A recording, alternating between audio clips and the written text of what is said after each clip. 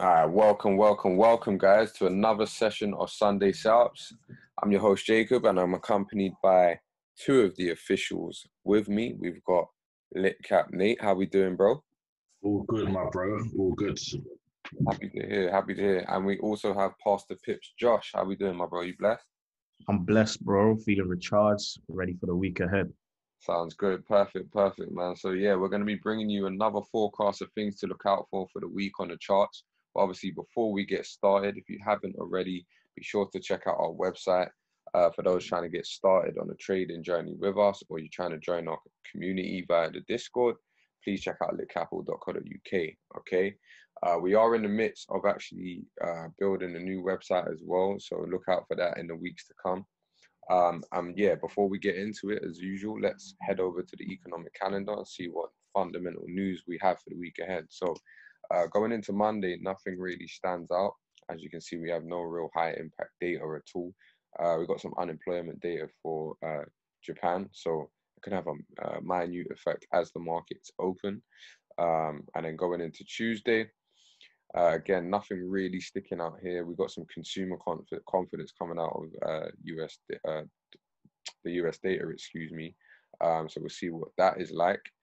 Going into Wednesday, we've got some PMI for China. So that is quite high impact because obviously China are one of the biggest manufacturers. Well, not one of, they are the biggest manufacturer in the world. So we'll see how that impacts the charts for sure. We have some CPI coming out of the Euro as well as some unemployment change in Germany. So a lot of Euro data coming out.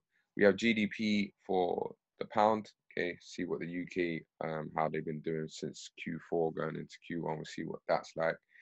President Biden, he's got a speech as well on Wednesday afternoon. So Wednesday's looking good.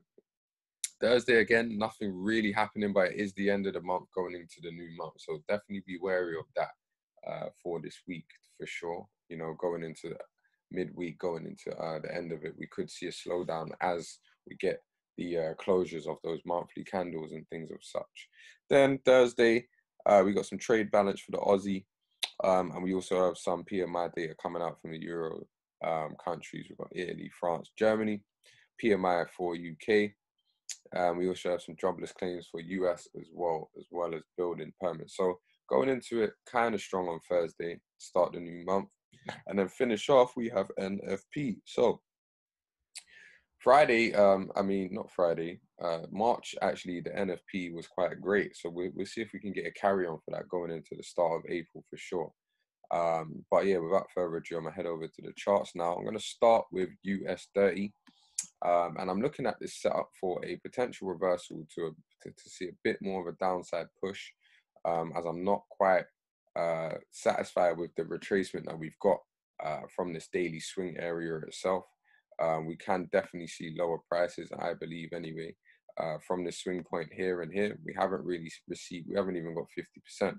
So I do think we are in line to potentially get a counter trend short reversal. So what I've kind of realized going into the end of Friday's session to close, I actually had I got alerted to some equal highs being taken out and actually pushed to the area we could potentially get a reversal from, but because it was so late going into the end of Friday, I didn't really want to enter it. So we're going to see how this market opens for sure, and see if we can potentially get a counter trend trade to give us that proper retracement that is necessary. So this will be thrown in the Discord. For those that are not in the community already and you want community access to our chart setups, then head over to our website now and get access. Also, we're going to show you guys US oil. So US oil was a tricky customer last week, but nonetheless, we did give out some setups on it. And we have been seeing high prices, especially off of our institutional level. We saw two bounces with it actually rising, but we could potentially see, I believe, what I was looking for in terms of a retracement. We didn't quite get that, so I'm just going to get rid of that for you. But I do think off of this breaker candle, we could potentially see a push up to an area around $64. That is actually the swing that I'm looking for in order to maybe continue a retracement lower. But I would like to see higher prices first. So Friday, we caught some great buys on this, so we'd like to just see it rise and take out some of the equal highs and also mitigate out of this candle. So this looks pretty good to me. It just depends on how far down it wants to retrace, if at all we get any retracement, because it was all one-way traffic the last couple of days of the week without any retracement. So yes, this is looking good. I think once we get it, this could be a potential swing trade as well. So we'll see how it unfolds. Last pair I got for you guys is GBP USD. Again, we had a nice setup off of the daily candle here where it's kind of retraced. I do want to see higher prices, but I am aware that we could potentially see a push and a retracement back down off of this daily candle here. It hasn't quite got there yet. I do have an alert set for it. So I just want to see as and when it gets there. We had such one-way traffic most of the week last week, and we had a bit of a fight back. But as and when we get there, we could see some mitigation to then head back lower as well. So potentially we could get another buy on this, as overall I would like to see price head towards these equal highs in order to wipe them out. Then potentially getting a sell from higher up. So that is kind of what I've got for GBP USD. But nonetheless, we are still in this trade. But we have to be conscious of pullbacks happening as well. So that is kind of what I want to see start out for the week. I do know that DXY, has been quite strong as well. So if it does maintain or gain strength or lose strength, that's going to have an effect on this pair as well. So those are the three that I'm looking for going into the start of the week. I'm going to leave it there, guys. Again, these will all be posted in the Discord setup chart section. So if you're not in there, get access now. Nath, over to you, bro.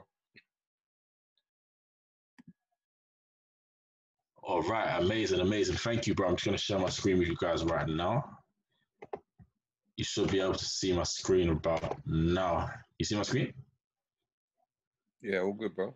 Yeah, all right, amazing. So, what's up, guys? I'm going to be taking you guys through the infamous AUD/JPY, which actually gave us a beautiful move this week, which I'll discuss with you guys very shortly. However, just before I do, I just want to walk you guys through what I'm looking at currently. So, as you can see, obviously starting off on the weekly, we are actually bullish, right? We had this high over here that was actually breached and obviously taken care of. And obviously now we've continued moving to the upside. You can see a bit of a clearer picture of that on the daily with a series of higher highs, higher lows, higher highs, higher lows, and so on and so forth. Now, what I'm personally looking for is for price to actually take out this high over here. However, I am aware of this daily institutional candle that we have actually formed. We actually, like I said earlier, did actually give this trade out earlier in the week. I believe it was Wednesday, off of the 3 hour, which again, I'll show you very shortly. But again, I want you guys to realize that I'm actually looking at, us taking out the highs as opposed to actually reacting out of this candle, which we may do, of course, but that's mainly my area for the reason being that, like I said earlier, we are in a bullish trend, and obviously all of the highs subsequent to where we are now have actually been taken out. An example here, and so on and so forth. So I actually am waiting for price to take out this higher. Now, coming down to the 8 hour, if we do actually pull back out of this candle, to make a move down, this is going to be the candle over here, this 8 hour institutional candle, that I'm actually going to be looking for, another buy. If we do come down to this area down here. So I just want to very quickly show you guys the area that we actually played from this week. So coming down to the 3 hour. So this was the candle that we're actually playing out of. So we had the institutional candle here, and obviously the imbalance on top. Price did actually come down and reacts, perfectly off of this, literally to the T. So obviously after that, as you can see, we had the amazing move to the upside. So like I said earlier, I'm waiting for us to take out this high, which will give us a target of 282 pips. So that's basically what we were looking for. Just before I do pass on, I want to emphasize, if we haven't already, look at the Discord. This trade was actually given out inside of the Discord, and a lot of people within our community actually did eat off of it. So I would encourage you massively to once again have a look at the Discord. But without further ado, I'm going to pass it over to Josh so he can round up the call for us. Thank you. Thank you, my bro. Great trade, by the way, over there, Nathan. So first things first, my first pair is going to be on Euro NZD. Looking at Euro NZD, I'm going to say something a little bit controversial, which is, I understand, how strong NZD and the Aussie have been throughout this pandemic, really, but I do believe that we can see some weakness for those currencies. So we should see, Euro NZD continue to push up higher once we've seen this imbalance be filled on the daily picture. Okay, so we've got a very long way to come down. Okay, I did give out a short on Euro NZD in the Discord, okay, in our community. However, we got tapped out of break even. Okay, very, very frustrating, but we did see prices continue to come down towards the closure of the week. So realistically, once price opens up, once the market warms up, okay, I will be looking at this 1 hour candle for a potential mitigation, just a lower low, lower high, and a continuation to the downside, just on a lower time frame picture. However, prices realistically should come down lower and fill the rest of this remaining imbalance. Okay. Now, my second pair is going to be on GBP AUD. Now, looking at this pair, from the weekly perspective, okay, I would really like to see prices head up to this weekly candle up top here, okay? Right now, we are seeing high highs, high lows, high highs, high lows on the weekly, okay? So we are still seeing the Aussie weakness and some pound strength, okay? Quite similar to Euro NZD. I would like to see this pair continue to push, okay? Looking at the daily picture, if I actually go to here, okay, cool. Looking at the daily picture, I am looking at this daily candle for prices to potentially come down to and retrace down to. As we look at the weekly picture, we have actually closed above our previous high and made a new high. Okay, we have mitigated out of this daily candle here.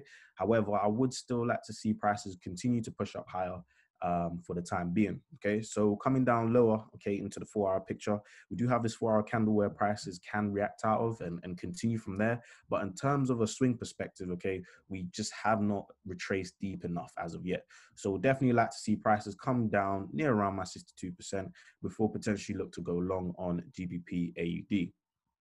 And yes, guys, with that being said, that is all of our pairs. This is our weekly market outlook. Okay, thank you for watching. And guys, about 79% of you are unsubscribed.